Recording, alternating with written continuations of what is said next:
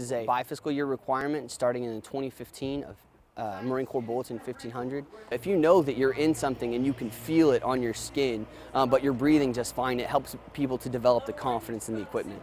The reason we use CS is actually tear gas, and I always kind of joke around with Marines and I say, well, if your body burns and your skin and your lungs do not, that means the mask is working properly. And that's why we use CS, is because it is bothersome and it can induce panic, just like things that will kill you. At the end of the day, I want them to know how to use the gear and that the gear will save their life and how it works.